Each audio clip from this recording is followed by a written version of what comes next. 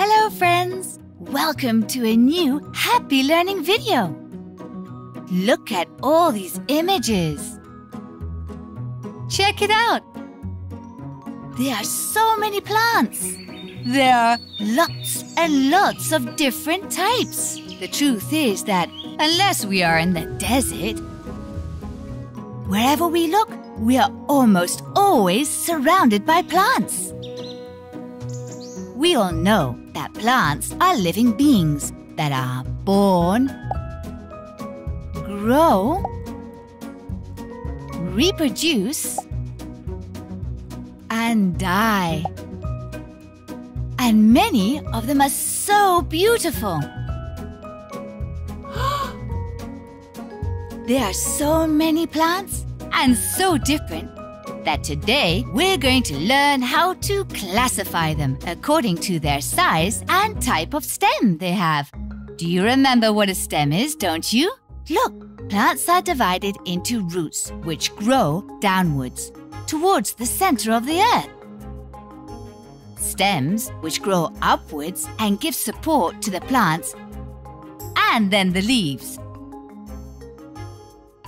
Well, according to the stem and its size, plants are divided into trees, shrubs, and herbs. Trees belong to the category of woody plants because their trunk can be used to make firewood, to make the fire in the fireplaces. They have hard, tall, thick stems called a trunk. The branches come out at the top, and that is where the leaves grow. Trees are usually large, like this pine tree, which serves as a home and a larder for this woodpecker, and also for these squirrels, these eagles, and many other animals. They are useful to us for many things, such as protecting us from the sun by giving us shade on a hot day. Shrubs are also woody plants. As you can see in the pictures, they are shorter than trees and have several hard trunks. The branches grow very close to the ground and are of medium size. There is one shrub that I love because it bears a very tasty fruit, the raspberry. Yummy!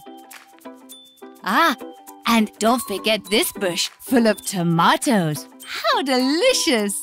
Oh, and the rose bushes, because I love the way roses smell.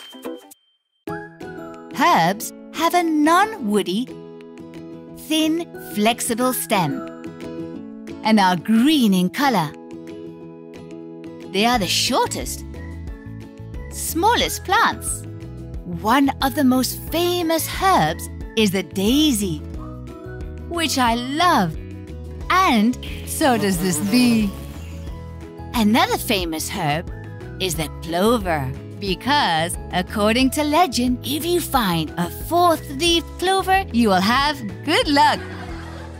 Although we at Happy Learning believe that luck is found by being curious, studying, and learning many things. And now you've learned even more things. Goodbye, friends. See you in the next video.